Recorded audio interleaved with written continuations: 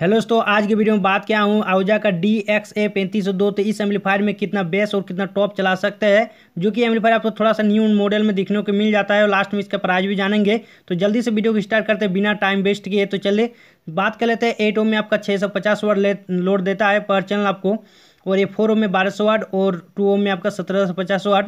तो आपको सिंपल इस तरह मिल जाता है, मतलब लोडफिकेशन के बारे में आपको पता चल गया।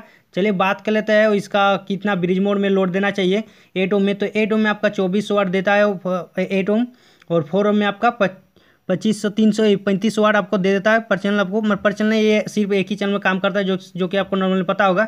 चलिए इसका बात कर लेते हैं फ्रीक्वेंसी रिस्पॉन्स के बारे में, जो कि 20 से 20,000 हाइटेज तक आपको मिल जाता है फ्रीक्वेंसी रिस्पॉन्स। चलिए और बात कर लेते हैं इसका डैम्पिंग फैक्टर के बारे में, जो कि इसका डैम्पिंग फैक्टर आपको मिल जाता है 408 ओम, जो कि चलिए सिंपली बात कर लेते हैं इसे आप किस तरह बेस और कितना टॉप चला सकते हैं 8 ओम में।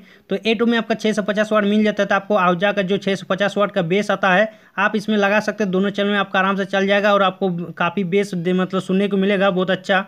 और चलिए बात कर लेते हैं इस 4 में। तो 4 में आपका मिल जाता है 1200 वाट पर चैनल। तो आपको कितना वाट का लगाना पड़ेगा, तो आपको 600 वाट का 2 लगा दीजिए, जिसमें आपको मस्त बजे, कोई आपको प्रॉब्लम होने वाला नहीं है। मतलब दोनों चैनल में आपको 1200 वाट का लोड देना है। उससे भी ज़्यादा थोड़ा सा जा सकते हो, उतना भी थोड़ा ज़्यादा मत जाइए, थोड़ा सा उतना ही रहने दीजिए, आपको लाइफ टाइम सेफ रहेगा। चलिए बात कर लेते हैं अब 2 ओम के बारे में। तो 2 ओम आपको 4 स्पेयर लगेगा, जो कि आपको नॉर्मल पता होगा।